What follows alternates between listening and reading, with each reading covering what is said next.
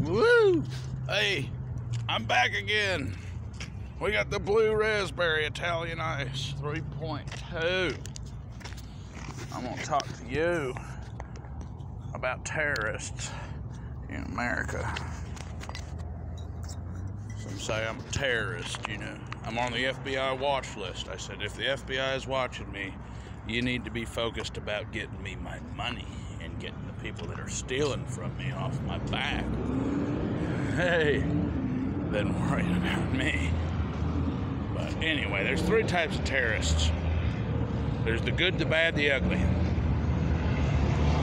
The good terrorist is, I don't think I've earned the title, but a terrorist that fights for his country or her country. He or she has a vested interest in the people of a country, the people that are there. They're fighting oppression. They're fighting the enemy. You know what I mean? And, you know, and in the case of America, you know, they love America. They love American freedom. They're here for America. Now, then you may have bad terrorists. Bad terrorists I define as, well, they're kind of like the good terrorist. They love their country, or they might not love their country. They just, not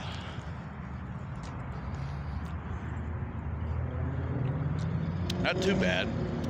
Kind of like a melted ice pop. Give this one like a 4.5. It's not that bad.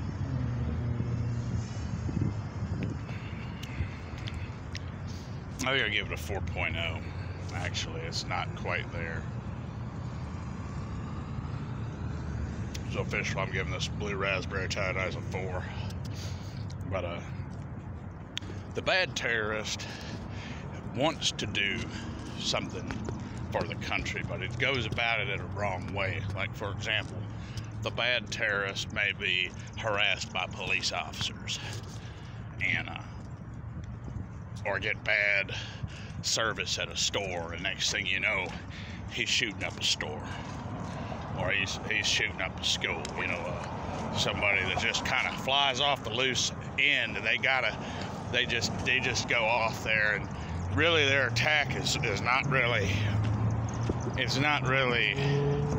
it's just at random. Whereas the good terrorist is actually targeting systems and trying to do good. Either way, they both generally die. But then you got the ugly terrorist. The ugly terrorist usually hides its ugly head in systems. They're rich, they're well-funded, they hide under umbrella corporations, they're nested in the government, and what they do is they turn on the people. They terrorize the people. They terrorize nation states. They write the laws that oppress the people. They steal the people's money. You wouldn't identify them as a terrorist if you didn't have any intelligence, if you didn't have any free thought. So the bad terrorist gets the abuse from the ugly terrorist and starts just shooting random people.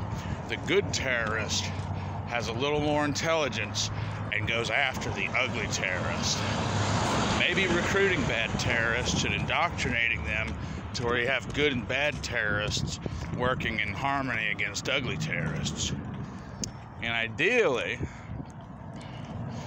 once all three terrorists terrorize each other to the point where their nerves are frayed and their pockets are ruined and their skins are broken to pieces, they all kind of settle down and they all kind of harmonize, you know what I mean? It ain't, you know, and that's just kind of, you might see something like that evolve over the course of 20 to 60 years.